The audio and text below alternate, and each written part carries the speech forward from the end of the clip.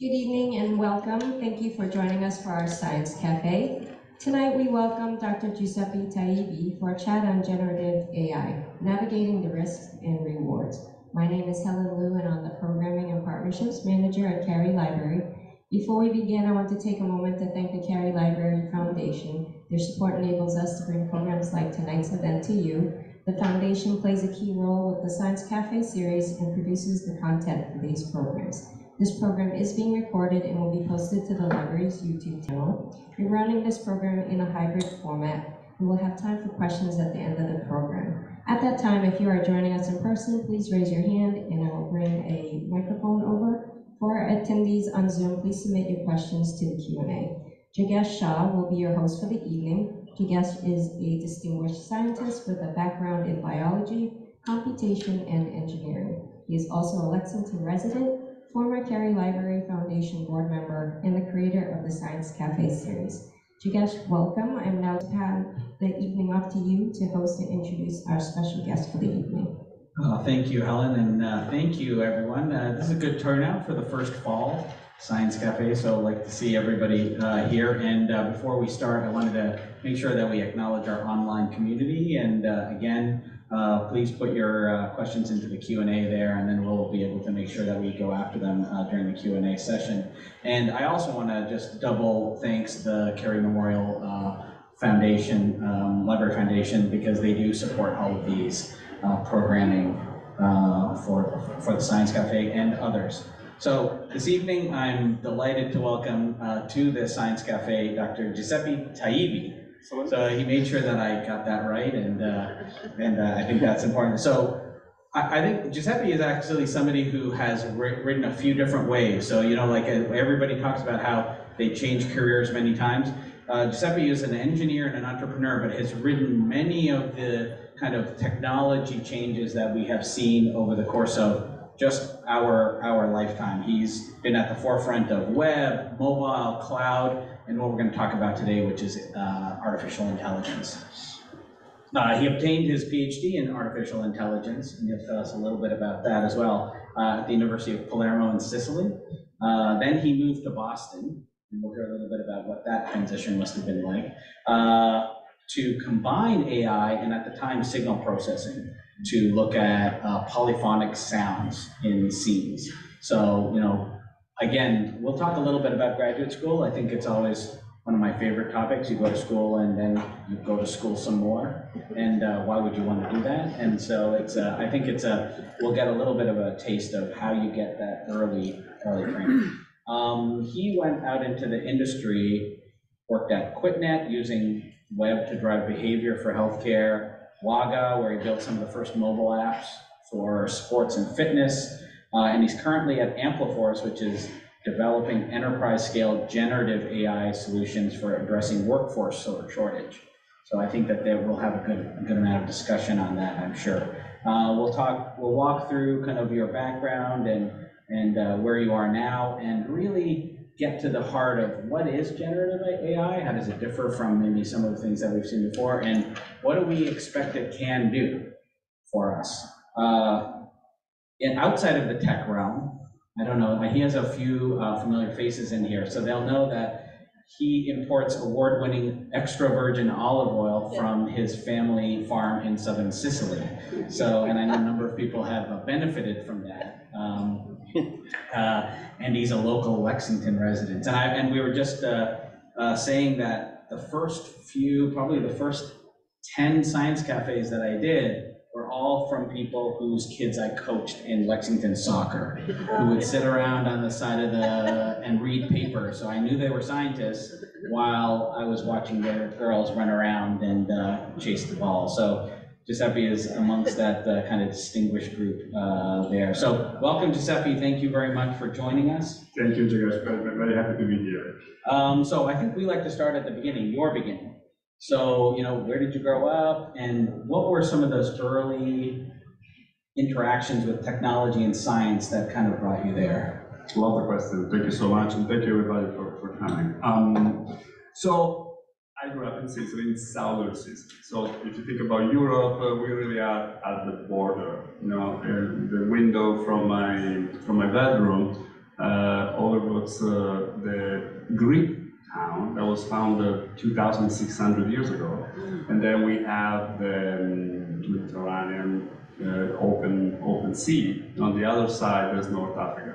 Okay, so that's how much of the periphery of Europe I was born. And that's kind of the start. And from there, I developed I started to play video games. At that time, there was not a whole lot of good stuff, so we had to make believe almost with things like Atari. I happened to choose the Mattel version, the Intellivision. And I was really having fun, and then I was curious. One day I was how does this thing work? How do I control this dot on the screen? And that's what kind of sparked my curiosity. I was lucky enough that I had a natural affinity for math and science and technology. I also was in high school, and there in Italy, we have a different system. Just gonna touch upon that very quickly, where you go to middle school, elementary school, middle school, and then you have to choose which kind of high school do you want to go to. We don't even call it high school, and it's 5 years. And basically, you choose either the two main type of high school are the one for humanities, which is called Liceo Classico, and the one for science, and that's called Liceo Scientifico. So I went to Liceo Scientifico because I had this interest, this affinity. And then again, I wanted to learn how to make these things. I wanted to be on the other side, not just the kid who plays games, but how do they.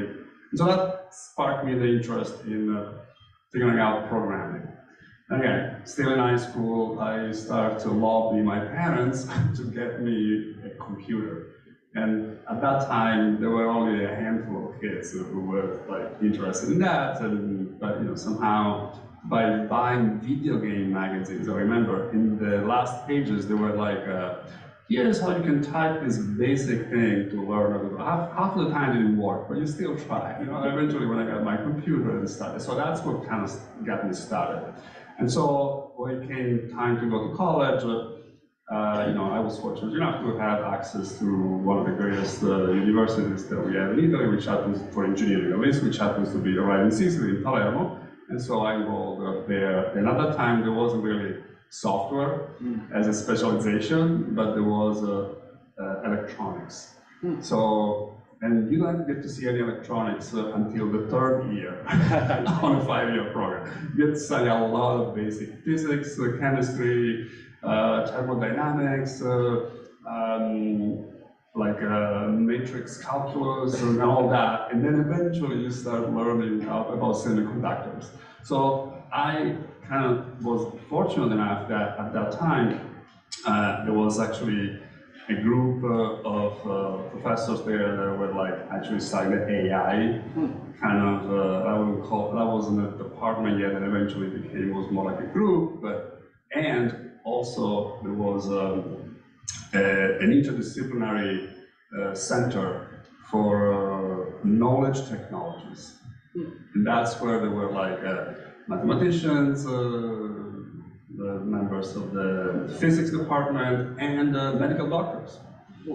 And so to me, I was super fascinated by that. To me, when I learned about what's possible with AI, I just started to dream all sort of possibilities. But I'll stop here, give you a chance to kind of carry on the conversation. Well, no, I think I can go for 3 hours. We have a lot of time, so we'll cover a lot of. But I do think that this is going to be, I think, a theme, which is the fact that you're working in areas where there is this so-called convergence, right, where a number of fields all benefit from infrastructure for knowledge, and kind of the web, the cloud, all of these things. It's not just how you structure the knowledge, it's how you access it. And I think what we'll get to is that the AI is the flip side of that, right? It's taking that structured information and then kind of feeding it back and actually predicting, what's going to happen. So we're going to get there, but it clearly you had those early roots in understanding how, again, this is early days of AI. This is early days. Yeah, yes. Those are early days. And so what really spawned the interest in further schooling? I mean, you know, like kind of a PhD is, you know, I don't think everybody knows what they're getting themselves into when they get a PhD, but they think, hey, this will be fun. I was good at school. I'll be good at school more. It doesn't always turn out that way. But no, that's a very good point. A very good question. What's wrong with you, man? It's like, you know, the more like humble way of putting it. Well, you know, it's almost like you scratch the surface of certain topics, and you have a chance to go deeper, and you know, like you kind of want to continue. Also, again, I was fortunate enough that the academic environment there was fantastic. Lots of friends and great faculty. Also, you become part of a national school of doctorate, and that's, you know, you get to meet a lot of others in other communities. And also, there's another excellent option that is offered to you if you are, in fact, a doctorate student, which lets the Italian government basically sponsors you automatically, okay, to go abroad for a year and a half. So at that point, basically, the first year and a half I did Palermo in Italy, and then I had to decide, like, where do I want to go? So then I had like a free ticket to go anywhere. So I basically, like, at first, to be honest, I wanted to go to Paris because I like Paris. And I think, you know, Paris, yes, but it's like not exactly the epicenter of, I mean, there are great cafes and libraries and whatever, but like, if you're gonna be doing some serious work on technology, you gotta go to the United States. You know, for the late 90s, it wasn't like a very simple. Even though we had some internet, but it was like not that good, and like it was not necessary. But no, some of the colleagues that I had studied with in my university in Palermo already were in the United States. So I was able to kind of go actually meet them and visit various campuses. And you know, I went to the West Coast, I went to New York, and then I stayed in Boston for last. And I was like, oh my God, this is great. I love what Boston. time of year did you come here? That's an excellent question, because it was like late April. So the snow was already kind of melting, and like it didn't feel like terrible. Plus, but I have to tell you, this is another funny fact, real fact too. So when I was, one of the challenges for me to be doing research in AI, which is kind of, who could I talk to about this stuff? Only a handful of people in Sicily, right? But also, like, how do I justify exactly to be inside a computer room, okay, when the weather outside is gorgeous and all my friends are at the beach, and I'm there like figuring out the knowledge base and the ontology and write the paper, like, so Boston in the winter actually was very appealing to me, because now when outside is snowing, everybody is inside with their coffee and their computer, feels, okay, that feels like I'm not missing any fun.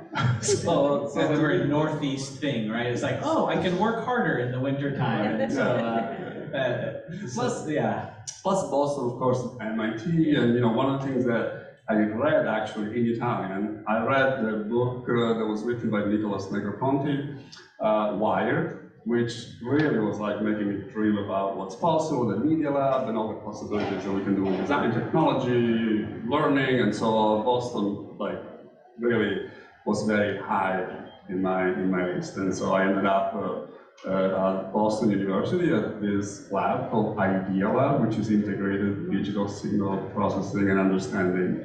It was in a beautiful place, the Photonics Center, which I loved. I was very fortunate. Yeah, so, you know, so this would have been, you know, you learned the fundamentals of AI at the time.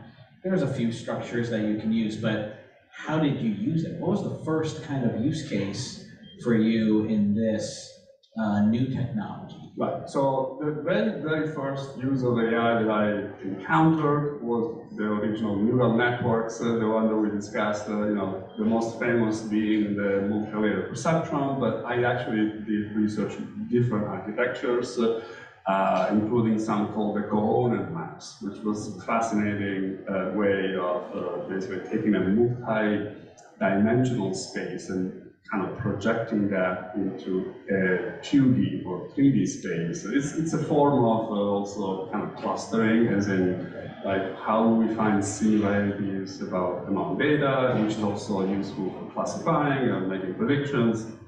I can go deeper in that, but I don't know if I should. Yeah, no, so why don't we start there, because I think that, you know, I'm going to date myself a little bit, but some people here will know the Palm Pilot.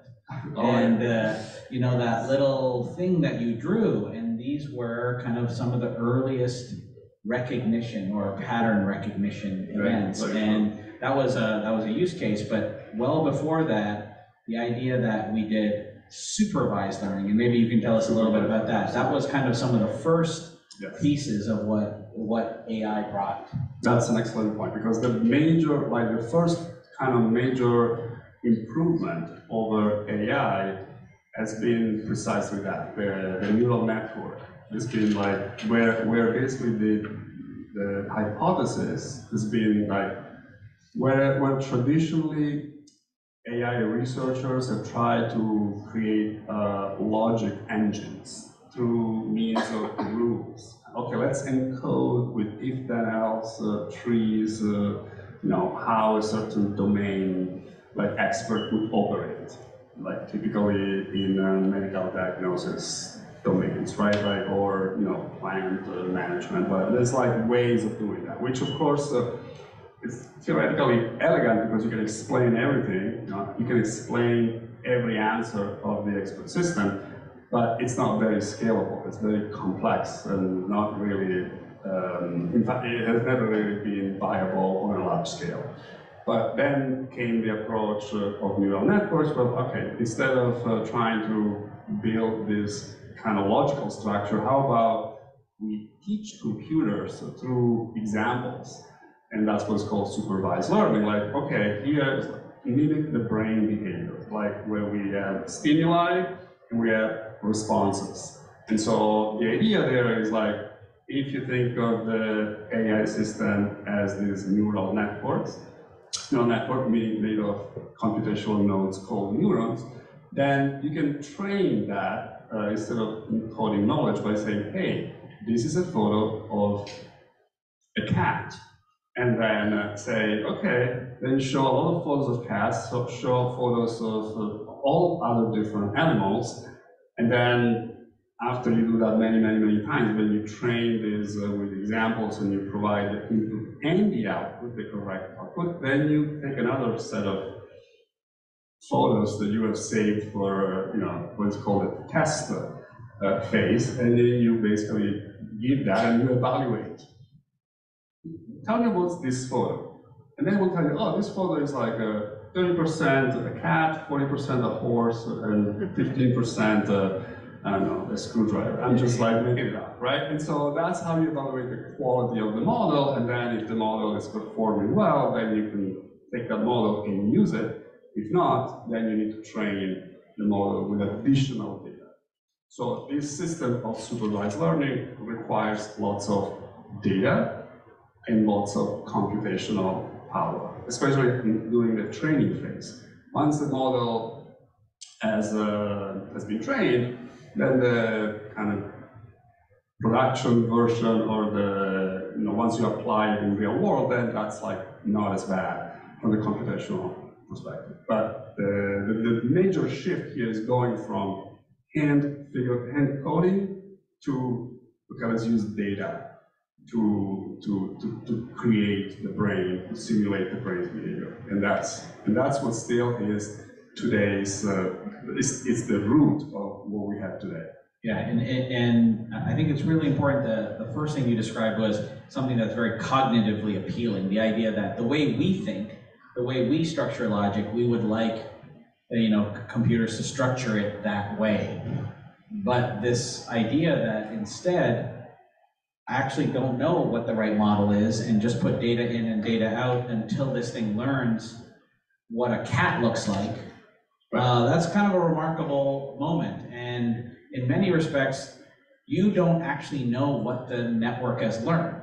Right, you know. It's a black box. You put a photo of a dog and it says, not a cat. and you put a photo of a cat, it says, and these, now if you think about just images, it's not just images. This is where now predictive behaviors for, EKGs.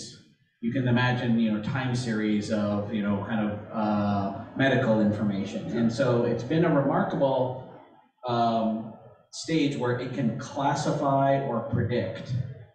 And I think that the tipping point now is, so if anybody remembers when Watson played Jeopardy. So Watson was the IBM computer that had digested all of this information, and given a question, it would search for an answer.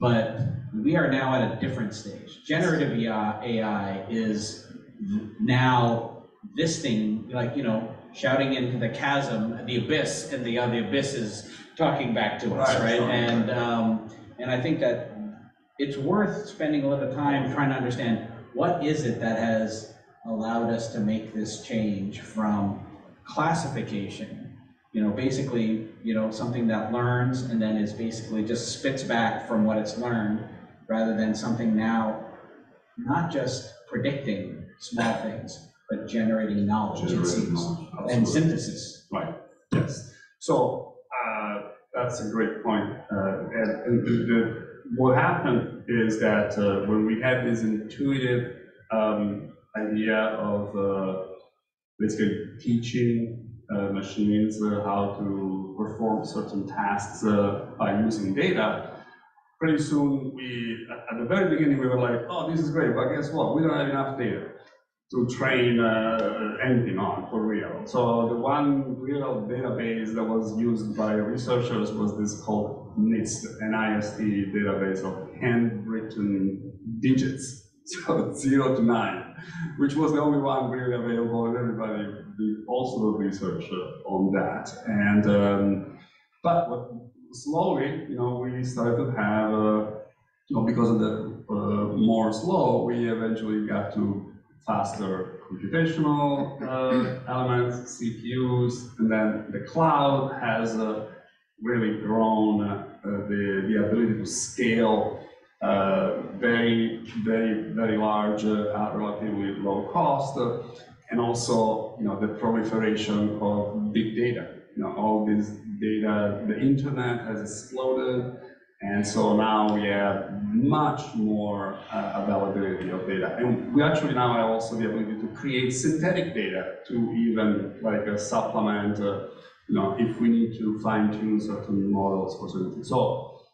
So we went from this initial phase of neural networks to this other thing called deep learning, and now we have generative AI. And the generative AI is, in fact, as you mentioned, like the moment in which we go from merely classifying and recognizing some items to actually generate new items based on the system that has been trained on all the items that have been manufactured by humans in the past history, which is incredible. And that's what we have today. That's the generative AI. That's what we refer to maybe as, you might have heard of ChatGPT.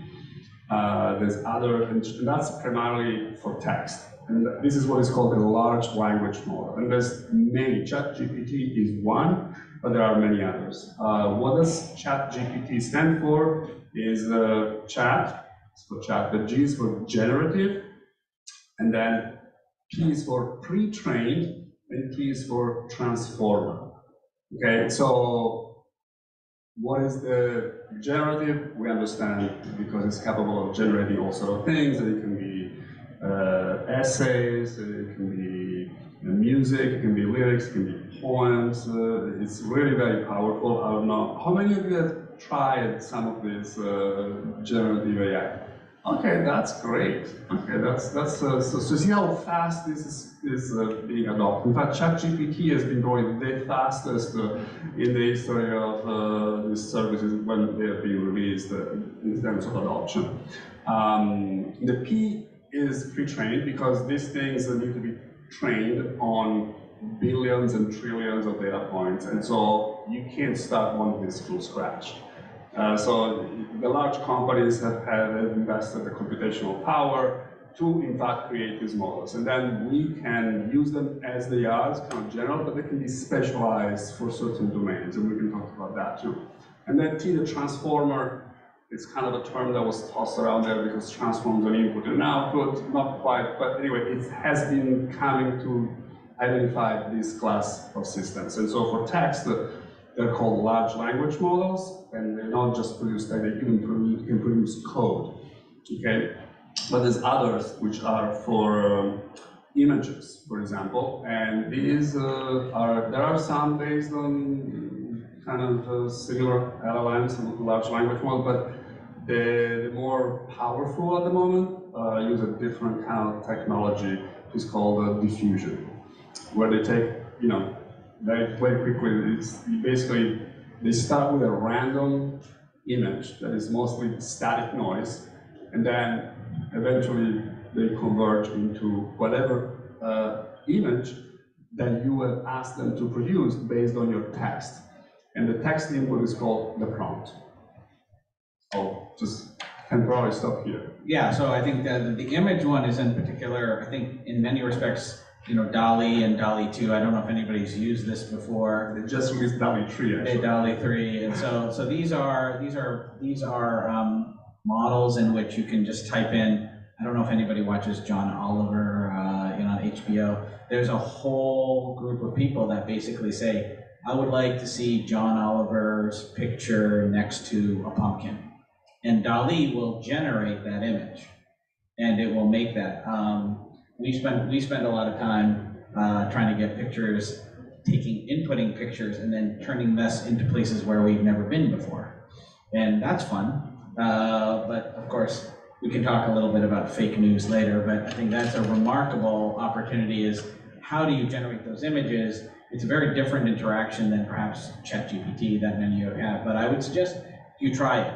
Type in a prompt, ask it for an image of interest. And what's really interesting is that the way that these things start is essentially by noise and then migrates based on your prompt and what it knows these words mean into an image. And that's how it defines that. So it's very different than the old classification where it looks at something as that's a cat, that's not a cat. This is, again, I can't say it enough, it's a tipping point where now it's taken all that knowledge. It did require the web and the cloud to be able to access that knowledge. Until you build these networks where you have access to all this knowledge, you can't possibly suck it all up into your model. So it required this level of structuring of the knowledge. Again, we're coming back to what you did as a PhD, structuring knowledge, right? The infrastructure for knowledge. As that gets bigger, these machines are more capable. So I guess we're at that stage now where, we've talked about ChatGPT, we've talked a little bit about, DALL-E. I was going to ask questions about what people have used ChatGPT for. So has anybody written like poems that you've pawned off as your own? Okay, I've done that. Later on I said that it was ChatGPT, but it does a remarkable job. You say haiku for Father's Day. My dad really loved the haiku that I sent him, so but I do think that it does a remarkable job. Has anybody used it to write a letter of recommendation? This is actually a remarkable use case that I've seen in our field, is just to get you the first little pieces of this. You can actually even upload your own text and then say, write it in the voice of these things that I just uploaded, and it does a remarkable job. I think that the other big use case is, well, we're not in school anymore. Are there any students here? Oh, I gotta be careful. Is homework. Not just, as you pointed out, the homework of writing essays, but also code. And we'll get to now when you start generating material with this, what do copyrights mean?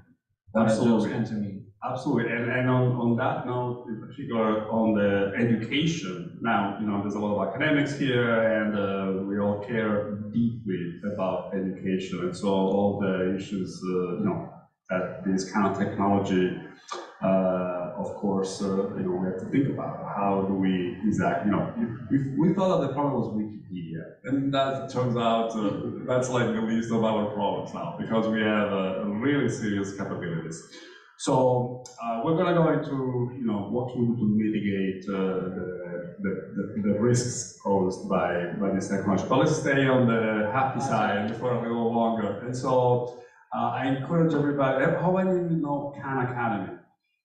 Okay, so that's a pretty well known. So they actually have just today released for the general public.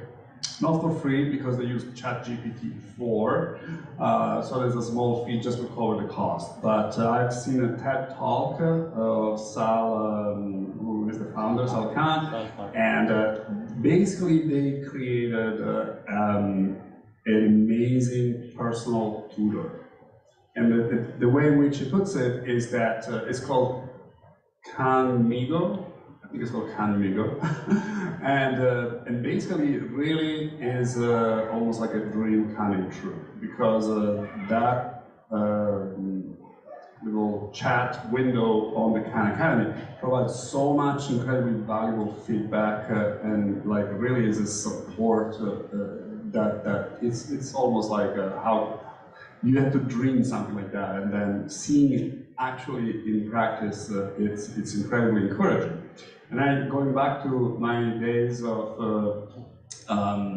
early AI when I was at the university, one of the things that fascinated me was like, oh, wait a moment, this thing is super powerful, because now, again, I live at the kind of periphery of Europe and Italy, and there are, of course, populations that live even troubled areas. But so I thought, with this kind of AI, we can now train AI models using the knowledge of the top research groups, and then we can ship that models to remote areas where they don't have access, for example, to high-value medical expertise.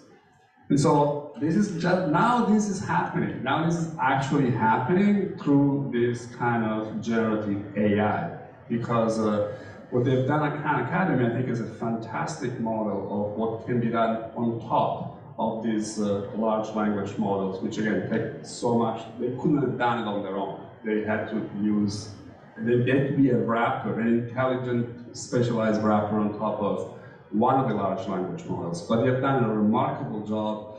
I really encourage everybody to go see, because now students in disadvantaged communities will be able to tap into high quality tutoring and feedback that, frankly, they possibly couldn't. There are always great teachers in schools, but there are not enough of them, and they're not always available to every student. So in this case, there's also some good aid also for the teacher, because also, we need great teachers, and not every teacher is the best teacher, and these tools can also help teachers being better teachers.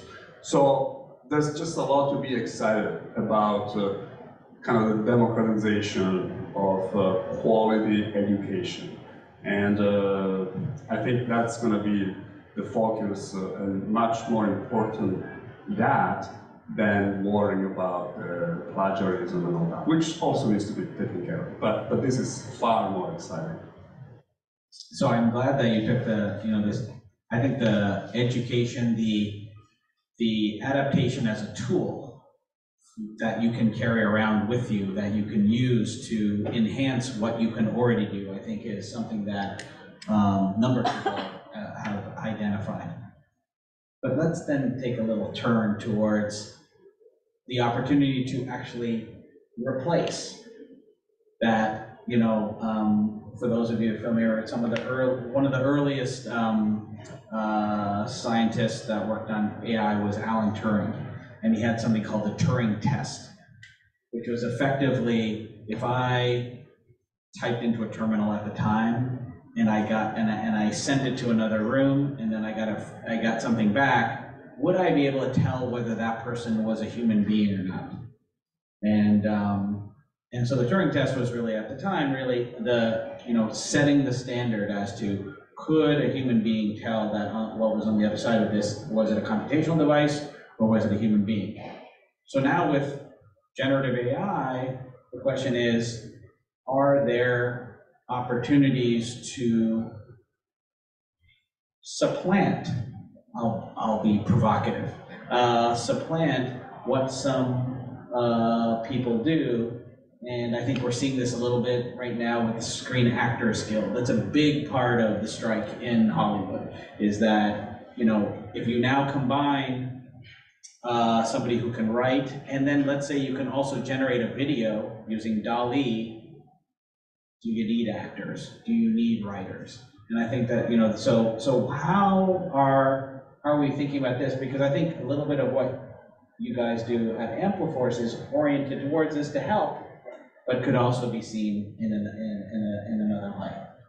Absolutely. So this is a great question, and for sure, the impact on the workforce of any technology has always had this effect of some jobs go and many others come, and so. But in this case, I think we have to be even more. We have to pay even more attention to what really. So what we experience is that the vast majority of the type of work or the type of kind of technology that we offer actually goes towards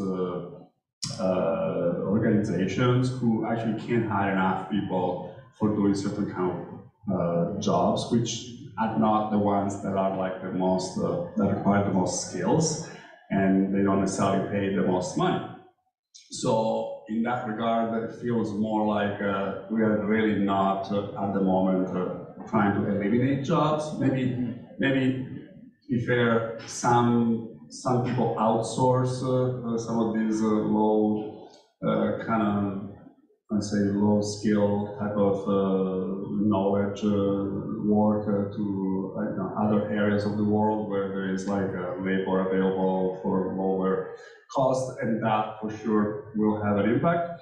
At the same time, I feel like it's unavoidable, right? You just can't not take advantage of what's available because we are in a competitive market, and so that's where there's always the argument to be made that you can't just be in a purely capitalistic winner like takes all or Darwin business type. You have to have some kind of social ways to mitigate the impact of technology. And we live in this era where we have seen in this span of just a few years so many really critically disruptive technologies.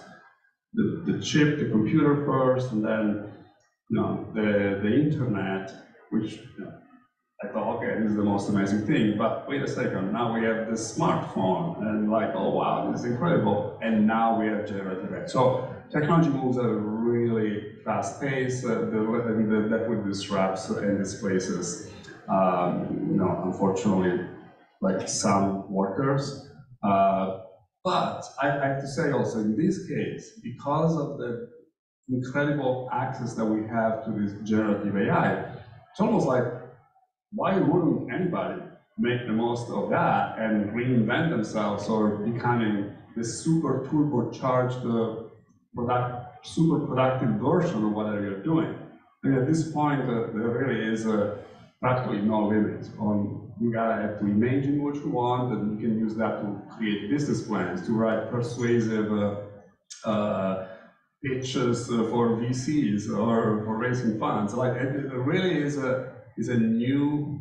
It supercharges everybody who spends the little amount of time and effort to learn what's possible, and it's so easy to learn what's possible that really I feel like in this case it's going to be like a net positive, probably even better than in other technology cycles. But I need to be careful not to fall into this trap of the pessimism aversion trap. Yeah, I think that, we'll struggle with this, and I think the Q&A will hopefully bring this out, is this question of, it's one thing, to see the robots in the Amazon, warehouse now moving things around, because, by AI, they can move things around probably better and smarter, or, faster and more efficiently than people. But I do think that, there's a part of society that has always felt that they were, untouchable. The creative environment, that this is never going to be supplanted by artificial intelligence, even though in its name, the idea is that the goal of it is to supplant kind of perhaps, creativity and intelligence. Right. I think that's a really, let's talk more about this point, right? Because this is really like what's capturing also the news, and so in that regard, let's be honest and be fair. Like these generative AI systems have been like indiscriminately taking any kind of copyrighted work and boom, throwing it in there, to the point in which Adobe, which is the famous maker of Photoshop, they actually have their own generative AI for images that actually is guaranteed to have been trained only on copyright-free images, so that if you, as an artist, create a new image using their system, you will be guaranteed that nobody can ever come after you to say, hey, you are like a plagiarist. You can't be accused of plagiarism because this is so. That's an interesting, innovative concept there. With regard to the writer's strike, I think we'll see how it goes. For sure, someone was raised in Italy where strikes are like the most normal thing. Like I don't see that many strikes here, so I can't say it's a bad thing. So that's one of the tools that democracies have to resolve complex issues and complex negotiations, right? So I respect, and some of the people in this industry that I kind of pay attention to basically say like, look, there's going to be 10 years of litigation.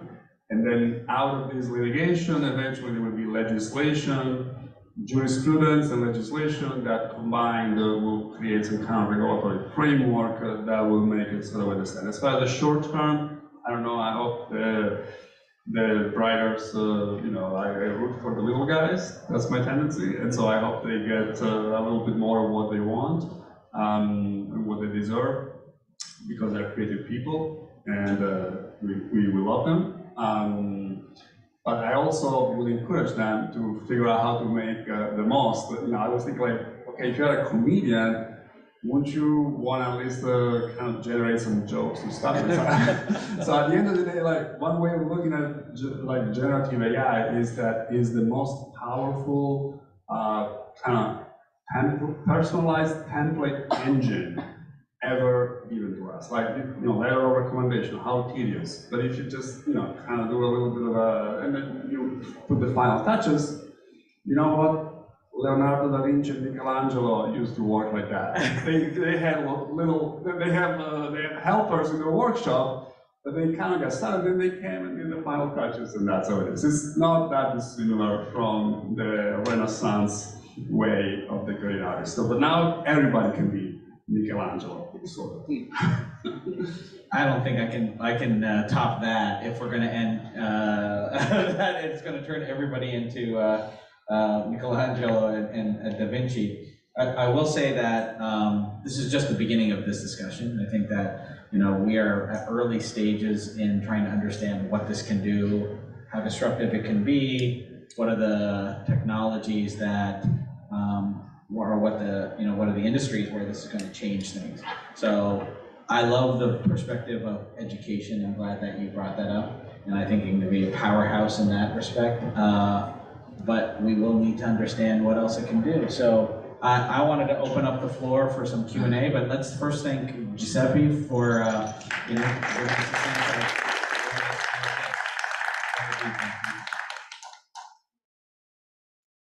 Anyone have any questions? I'm going to start.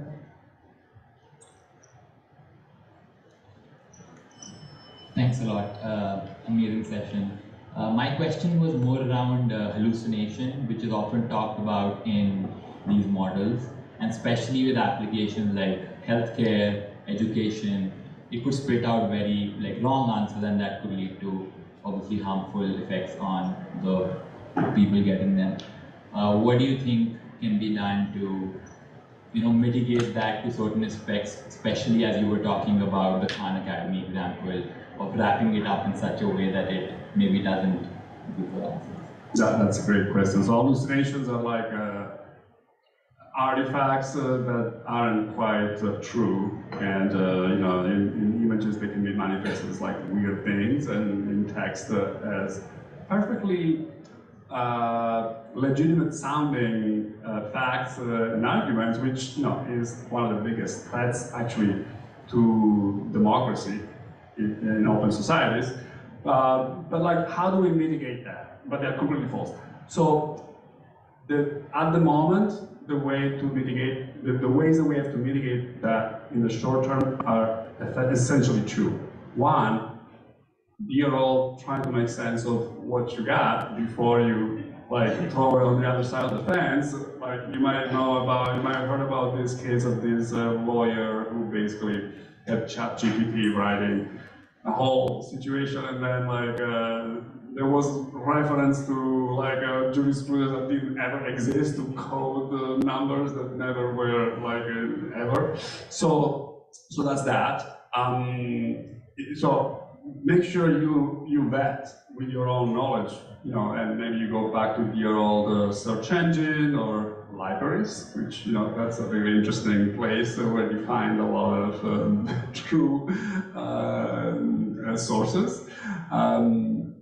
Or the other thing is to depend on the technological advances of the companies and the organizations who actually make it, such as OpenAI. For example, DALL-E 3 is significantly better than DALL-E 2, and so is ChatGPT 4. So ChatGPT 3 had billions of parameters, and ChatGPT 4 has trillions of parameters. So, and then there will be for sure another version. So, and each version is 10x better or more than the previous version. So it's basically at this point is this whole specifically the transformer model kind of was a wild idea that was tried without really knowing whether or not it was going to work, and turned out it works way better than anybody would have ever anticipated. But now we don't really fully understand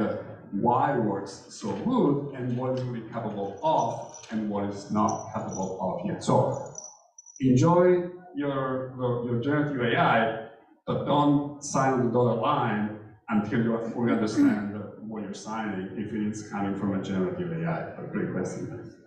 Yeah, I'll just say that there is, I think you even mentioned one of these,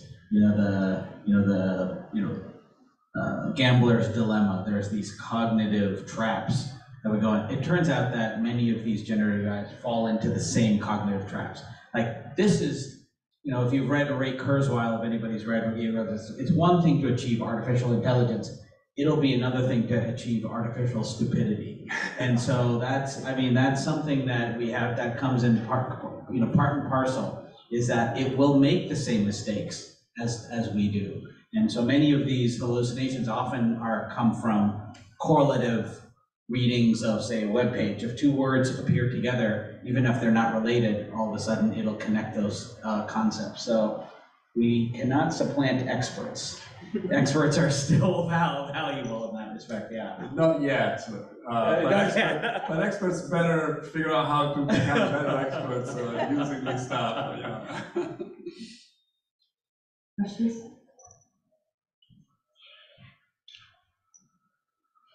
Thank you for your comments, very interesting. As we think about foundation models of all types, geospatial information, code, language, everything, and then all the places where they're used. So there's going to be a massive proliferation of this around every sector of everything that we know.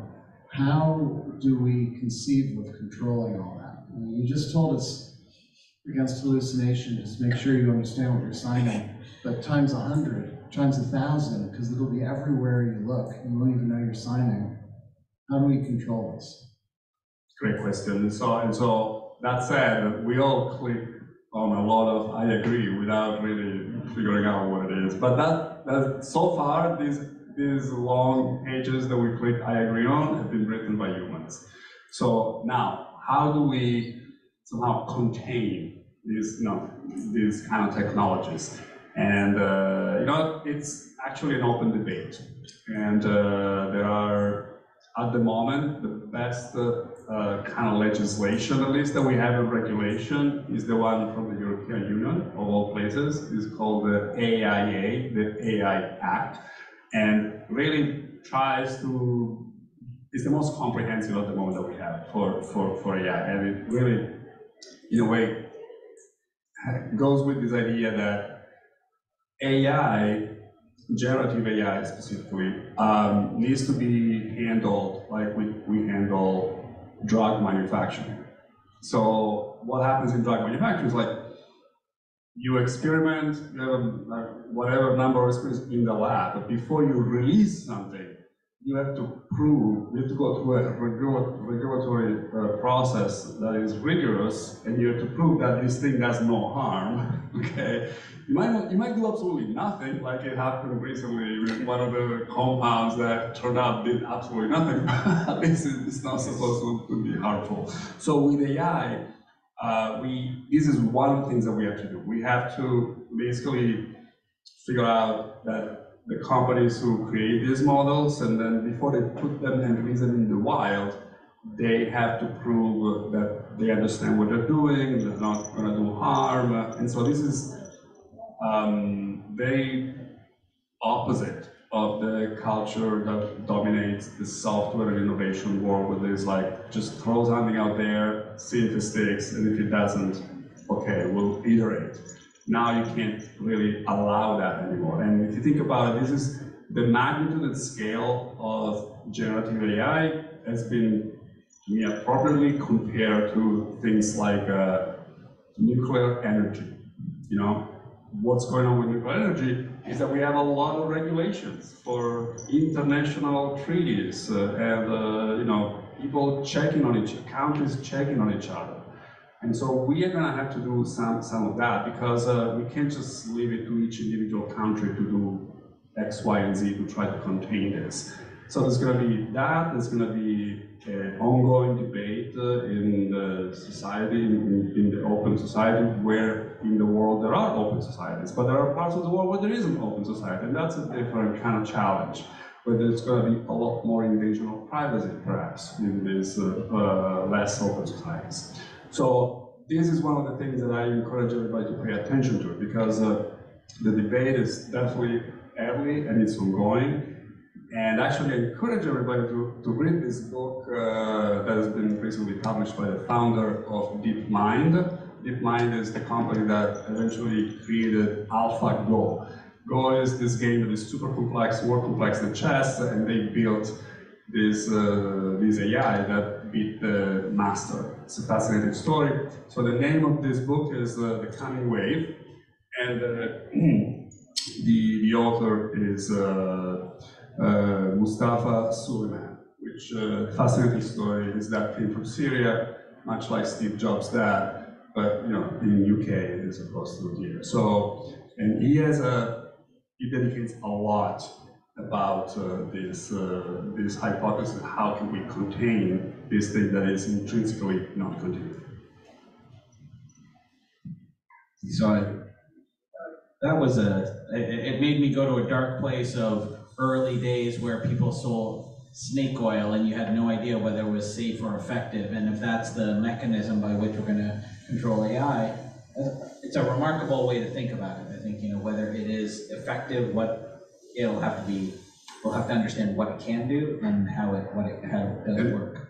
Just another thing, because another thing that we do as societies is like we have laws against counterfeiting of currency, of cash. So, that's another of the proposed ideas, to make sure that AI systems need to declare that they are AI systems. Otherwise, it would be, the Turing test. Like, they would be at risk of leading people into thinking that there is a human when there is not a human, and that has a terrible implication. So we need to demand that actually to our regulators to kind of push down. Yeah, so an FDA for AI, that would be interesting. So some of the questions online, I think, you know, this I think you connected to this before, but I just wanted, how do you control the data that trains the machines? There's loads of nonsense on the internet. There's loads of nonsense. And then also bias. You know, that's another one of the bigger, one of the early versions of this were producing horrible answers, very, you know, racially loaded and terrible. So that is one of the techniques that the AI companies have developed by basically having humans interacting with these systems and trying to prompt them to say stupid things. And so when they say things that are unacceptable, then they flag those and then they get like corrected. But you know, that depends on humans. So you still need humans. That is also another form of bias though, right? So it's like, so the fascinating thing about this is like, you know, all of a sudden I predict that philosophers are going to get very busy. And because you can never supplant a philosopher apparently. So well, you know, the thing is, AI is interdisciplinary by its nature, and that's one of the beauties of AI because it really is the convergence of all disciplines, and you know, it tends to be dominated by the tech world, but this is no longer a tech. We cannot expect that the tech people will figure out all these other things. For this, we need discourses in civil society, in ethics, and philosophy, because this challenges the foundation of what does it mean to be human and to have this alien. Some philosophers actually define generative AI as an alien language. As an alien who can speak our language. And what are the implications of that? You will have to kind of pay attention to that.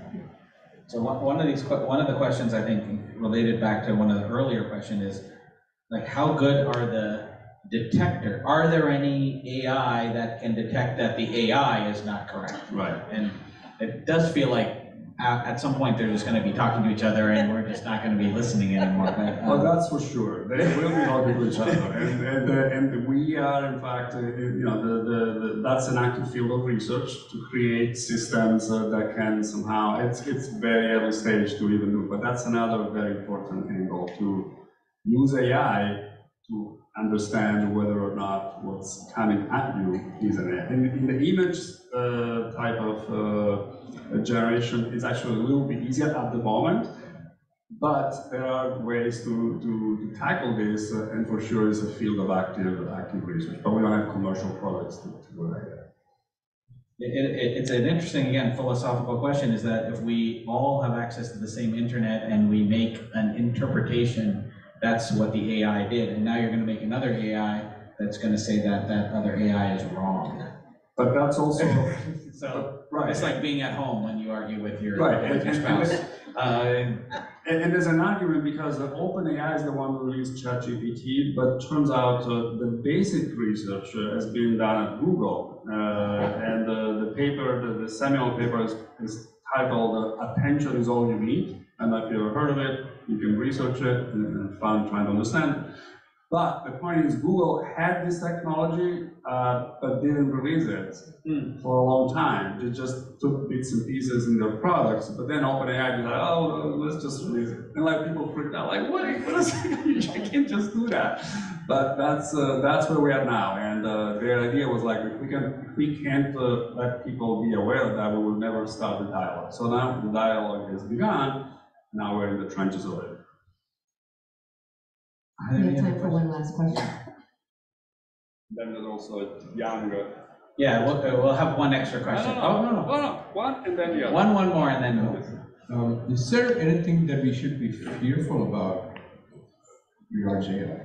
So yeah, of course. That's like, so this is that goes back to that kind of false sense of forced optimism, this pessimism aversion trap. And interesting. And basically, in the tech world, in the innovation world, there's this dominant mentality of being optimistic because the world has only in the long term gotten better. And so when people bring problems that technology might create, the tendency of the technologist is the one to say, oh, you're just being too much of a pessimist, and we're always gonna come up on top, humans do that.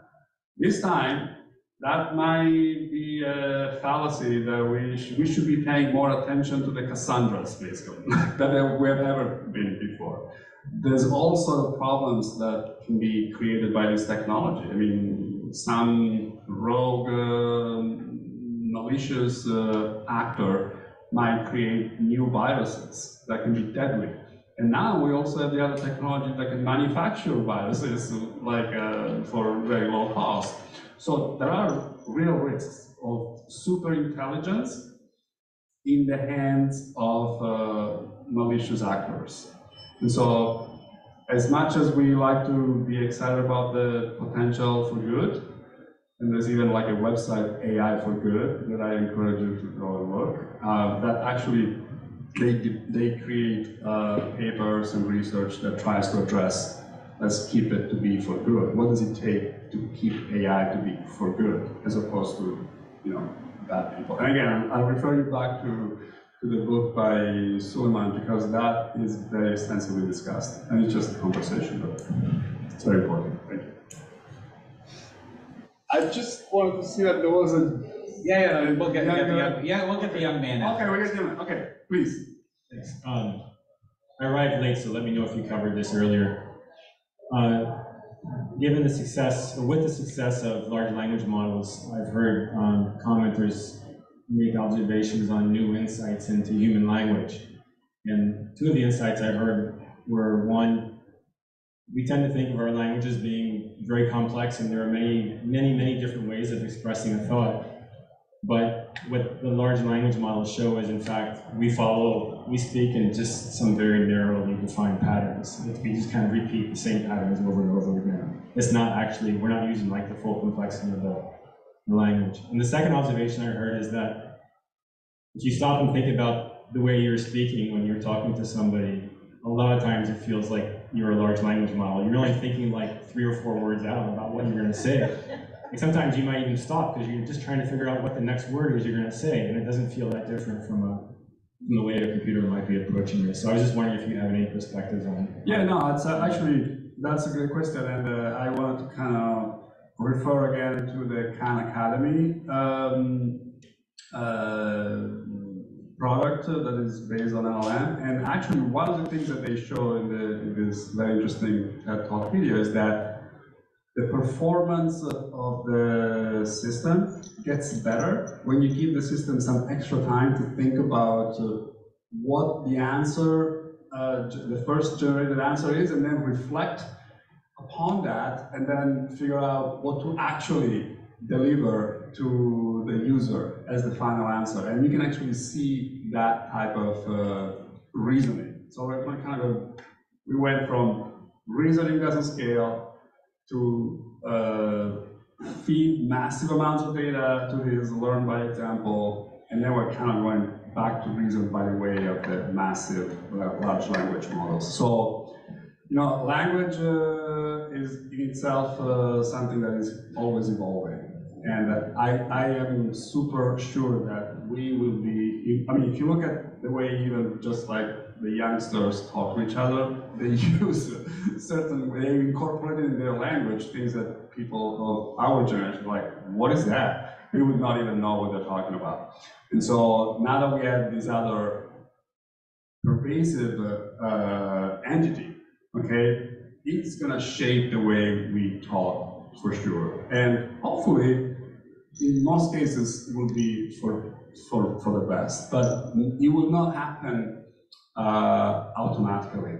There has to be the intention of our society to pay attention and to shape the course of how we incorporate this into our world. Because if we don't, then it's going to be pretty chaotic.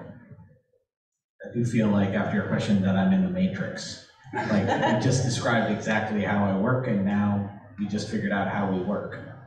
And the recursion kind of freaks me out. You get the last word. Oh, there you go. So I read this book recently. It was about like a robot, AI robot, that comes in and acts as a teacher. And so slowly throughout through the school, he like helps the field hockey team, and he helps like the teachers around, like monitoring the kids. And he also does some things like mimic what the students do, because that's part of his like AI program. So eventually the students find out, and then eventually so do the parents. And so the parents get really mad, like, why is there a robot? So my question is, would you ever see a time where having like a human teacher would have the reaction? It's a great question. And my immediate kind of reaction is that I don't see how we avoid that. Meaning there will be, and again, I think we're going to be possibly, there's many steps before we get to that, I think, but eventually I think what I predict is that there will be a good enough technological complement, and then possibly later on technological supplement, as in like it can replace even. It's really a matter of where do we go as a human? How does this asteroid, okay, called generative AI, that is in that collision direction to everything that we have taken for granted as humanity, because that's what it is. This is the impact. No, this is how it's going to be evolving depends a lot from us as a society, and what do we consider acceptable or not, and whether we are proactively trying to shape and mitigate and contain without sacrificing all the good stuff that will come out of this AI, including, for example, getting to solve energy crisis faster and address climate change better and faster. So again, like, if we eventually come to this place where we have figure out how to unlock every human's potential, then we're not going to need robots that take the place of humans. But I think there will be areas where a robot, and specifically a humanoid, some that looks like a human, might be, the right choice. I can't tell you exactly when that would be and for what, but I would expect that we will be down the road, probably, not, I don't know, maybe 10, 20, maybe 30 years, but at this point it's even hard to predict the pace of rapid technological advancements. But I would say that it's unavoidable that we're going to have a certain amount of moving humanoids that do something for us, including teaching. So we have certainly averted a lot of pessimism in that discussion, I would say. So I'm glad that you bring the optimism. Do we have time for one more? Or all right, one more. Okay, this last question really is the last one. I know some people you need to go. I want to make sure we close up. Thank you. As I sit here, and I'm not in the generation of really understanding the complete AI information, but I wonder, as I sit here, and I'm very worried about the development of this and the ability to have regulations, because it takes a very long time to regulate, and this is really, seems to be a science that's going quickly. And I wonder, by a show of hands, as we sit here, how many feel worried about this technology? And I wonder if we can, just ask for a show of hands. I'm sure that it has some positives, but I feel it has a great deal of negatives, and I worry about it. So I wonder, if my question sitting here is, can you have a show of hands of people who are really worried about this? Oh, wow, really? I recommend, absolutely, I don't want to fall in the kind of forced optimism trap myself. The forced optimism. We need to be worried about that, and that's the intelligent thing to do, I think. Instead of being complacent and thinking it's gonna take care of itself. But being worried doesn't mean we're gonna stifle this, because we want to reap the benefits of it. But I think the nuclear energy example is probably one of the best, because it really very quickly, right after World War II, countries, former enemies, have come to agreements to regulate nuclear energy, which has a good side for producing low-cost energy, and also has a very bad side because we can be exterminated very quickly as a civilization. May I just say that I think there are too many players in this field to be able to even compare it to nuclear energy. I think there are many players that will get it started in some way. And so I find it difficult to compare the two. So that's a particular concern. It's a very good point, but that's the best we got so far. But there's more work. That's our marker right there. Well, let's thank Giuseppe again. Thank you so much. We're going to be covering this topic again at the Science Cafe. This is ongoing. This is not, there's a lot to cover here. And your optimism was remarkable right to the end there. So I thank you for that. Thank you for that. All right. Thank you. Thank you, everyone. Absolutely. Pleasure to be here.